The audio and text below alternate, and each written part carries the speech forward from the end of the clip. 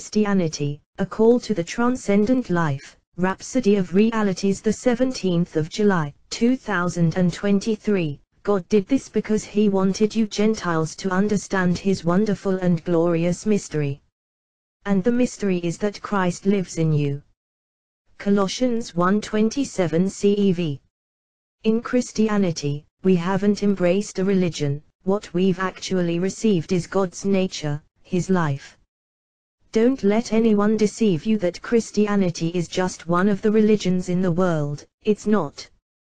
It's a relationship, a call to the transcendent life of glory and love.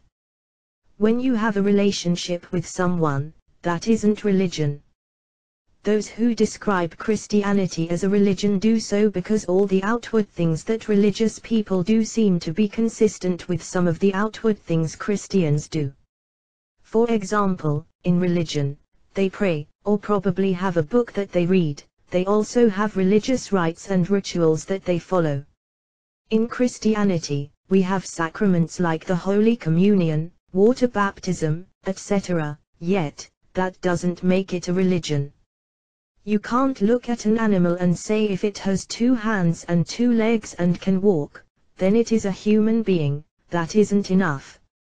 Otherwise, gorillas and other apes will be categorized as humans.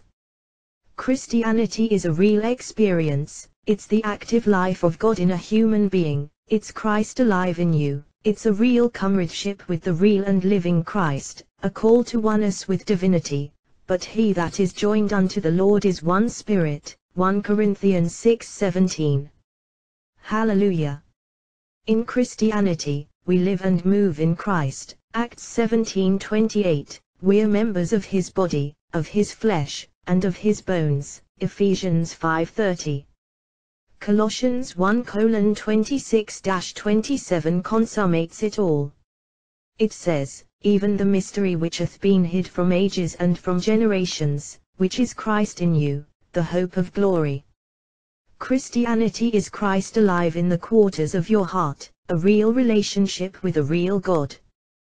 Christianity is a walk with God in righteousness. Hallelujah. Confession: Christ in me has made me an associate of the God kind, the effulgence of God's glory and dispenser of His goodness to my world. Christ is my life, in Him I live, and move and have my being. I'm fruitful, productive and excellent, because I'm one with the Lord, in a real relationship, being a member of His body, of His flesh and of His bones. Blessed be God.